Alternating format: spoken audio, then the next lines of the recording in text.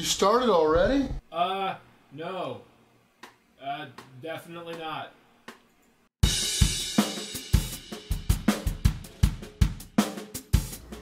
Hey everybody, this is Randy Santel and this is our second nutrition focused video. Thank you so much to everyone who watched the first one, and then thank you to everyone who watched last week's Subway Challenge video. Well, today we're going to talk about 3 more concepts and ideas related to mindset and the thought processes that I use when I am losing weight after my tours and everything like that, and then you'll be able to use them and adapt them into your own life to help you achieve your physique goals. But these 3 things are all going to be centered around the thought processes behind I live to eat. I wear this shirt a lot in my food challenge videos. I definitely believe in it. So without further ado, let's get into those 3 things, starting with a general idea of what I'm thinking or what the thought processes behind I live to eat are. A lot of people think that this is more of a lifting shirt, and yes, of course, it is a lifting shirt, but it is not a fitness-oriented shirt. I played all kinds of sports growing up, and I even played college football for 3 years at Missouri State University, where I'm going back to school now. But this slogan, I live to eat, it goes along the same lines as all the others regarding I run to eat, I cycle to eat, I swim to eat, I do whatever to eat. It all uses the same basic thought processes, which are basically that we are always in full control of what we eat. You're always in full control of what goes in your mouth, whether it be liquids or foods or whatever. You're always in full control of that, but you're not always in full control of the amount of calories that you burn off. There are all kinds of variables for people related to their basal metabolic rate, their physical activity level, the exercises that they do, and really it all kind of depends on the individual and their physique goals. But the primary thing being focused on is nutrition. The secondary thing that allows for an adjustment of the primary is the fitness. So I'm always controlling what I eat, making sure that because I want to lose weight, I'm at a calorie deficit, because it's of course scientifically backed, everybody that loves the science stuff, that it's all about energy balance. In order to lose weight, there needs to be a deficit. In order to gain weight, there needs to be a surplus. And yes, there's of course more to it than that, but as a person trying to lose weight, I always make sure that my calorie intake for that day allows me to be at a calorie deficit so that I can lose weight and burn some of my stored body fat. Now, in order to be able to eat more and have more of a cushion for my nutrition habits, I need to exercise. And I do, of course, do a lot of cardio in the mornings, and we'll discuss my workouts and stuff at a later time. But in order to eat more, I have to exercise more. So if I get my workouts in, get a lot of exercise, I of course have more room in order to eat a little bit more on those days that I'm hungrier. But those days, those off days, those rest days, or days when I'm really busy, I don't get to do much exercise, I therefore need to eat fewer calories, consume less calories in order to still maintain that deficit. If you maintain more of a fitness-centered mindset, it's very common for people to think, especially right after they worked out, they think that, hey, they deserve this meal, or they deserve their little cheat item or whatever because they worked out, that they think they can eat a little bit more. Well, it's very, very, very common for people to overestimate the amount of calories they burn each day, and especially after exercise, and underestimate, if they're not tracking it or anything like that, the amount of calories they consume. If you're overestimating the calories you burn off and underestimating the calories that you are taking in, if you're trying to lose weight, that is a very, very bad spot to be in, because you'll be thinking that you're doing everything right, but because you're not nutritionally focused, it's just not going to happen. You're not going to be able to achieve your goal. Alright, so here's another point to get you thinking. Managing calories is very similar in theory to managing money. Now, I am in no spot to start talking about making all kinds of money, but for the income that we do make as YouTube creators, I'm able to go and see a lot of awesome sites, go to a lot of really cool places, meet so many people, and do some awesome things. And that's without really taking on any debt. Yes, I had to get some student loans in order to go back to school. But regarding the travel and everything is pretty much taken care of because I manage my income versus expenses properly, just as when I am trying to lose weight, I manage my calorie intake versus my calorie outtake properly as well.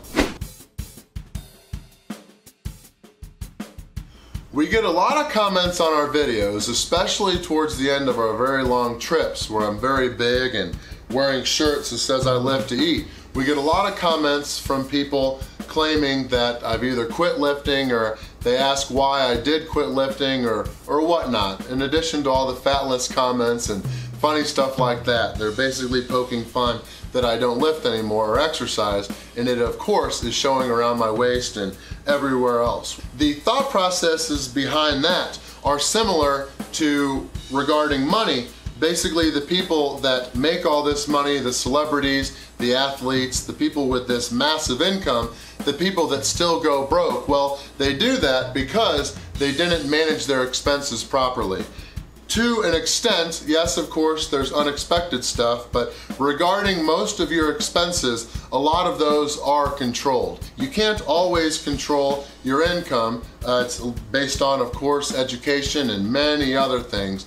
But to an extent, you can control your expenses, and those people that go broke, even though they make all kinds of money, they obviously didn't manage their expenses properly. So those are along the same lines, thinking that as wondering if I quit working out. Because like I said earlier, the primary thing is my food. That's what is controlled. Because we're traveling so much, I'm not able to exercise as much as I'd like to, but even if I did exercise a ton, because I'm eating thousands and thousands of calories each and every day, it still would not be able to account for, all that exercise would not account for my calorie intake during those trips. Now with that said, that was not a rant, I was just saying that's how it is. My trips are ridiculous, and yes, I do plan them 100%. I take care of everything.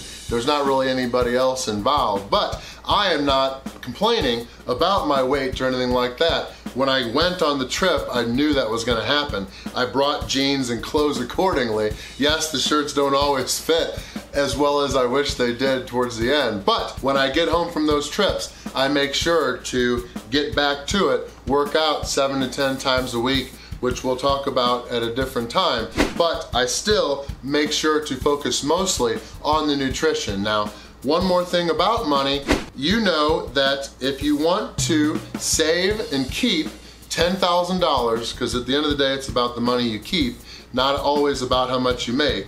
If you want to keep $10,000, but you want to go party, live this luxurious lifestyle, have all these sins of the flesh, well, if that costs $90,000 and you still want to keep that 10, you had to make $100,000 in order to make that work. Now, say for example, somebody who isn't into all that, they've got more of a simple life and they want to keep $10,000, well, they obviously didn't need to have a $100,000 income. So they could have just lived off of $10,000 and made $20,000, which of course makes their life much more simple. Now, regarding nutrition and working out, yes, if you want to eat like a complete idiot, but still achieve your goals, and not like an idiot, but eat a ridiculous amounts and not really have too much self-control, you're gonna have to do a hell of a lot of working out. Now on the other hand, let's say you do control your calorie intake pretty well, keep it monitored and keep it light, well, in order to lose weight or achieve your goals, you don't need to do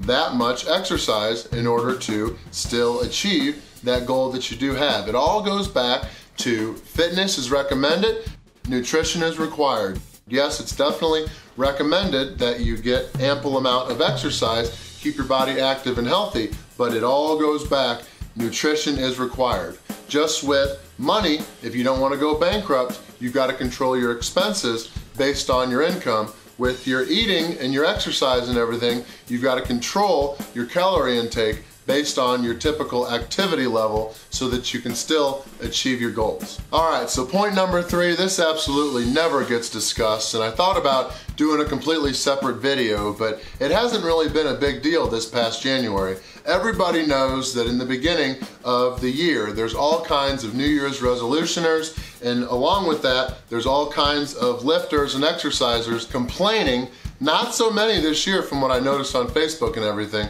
but a lot of people do complain about all those New Year's Resolution-ers filling up the gym and making everything inconvenient for them. Well, as science says, most of the time you're complaining about something, it in reality is related to something else. You can go check all that out yourself. Many people preach that. Well, I have made a lot of observations over these past few years, and in reality, the people that do complain and just bitch about everything related to these New Year's Resolutioners filling up the gym, the reason that they're upset is because those people that got into the gym trying to do their New Year's resolutions, yes, they are trying for like a month and most of them will quit. Then they'll go back to their old life. Well, they are going to stay in the gym, and because they don't understand proper nutrition fundamental practices and they focus way too much on working out, their body is going to pretty much look the damn exact same the next year, even though they spent all that time in the gym because they didn't manage their calories properly. In reality, yes, on the surface they're complaining about those people taking up space at their gym, but remember, the people that actually know what they're doing, they're not even affected because they're usually at the gym at different times anyway, and they don't really have to deal with those prime time, everyone working out at the same time can't get to their equipment. So yes, they are on the surface complaining about those New Year's Resolutioners taking up their spot, but what's really provoking that anger and that outburst is the fact that they are not able to accomplish their goals and they don't really understand the root problem, which is their lack of experience and knowledge about nutrition. So those are the 3 things I wanted to talk about in this video, all related to I Lift to Eat. So hopefully it helped you get your mind thinking about your own physique goals and everything you're doing related to your nutrition and fitness habits. Remember, fitness is recommended, nutrition is required. So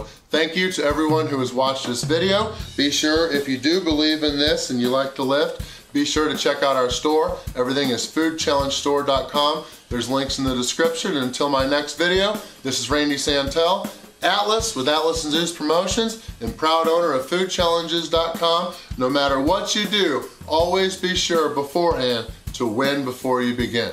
Thanks for watching.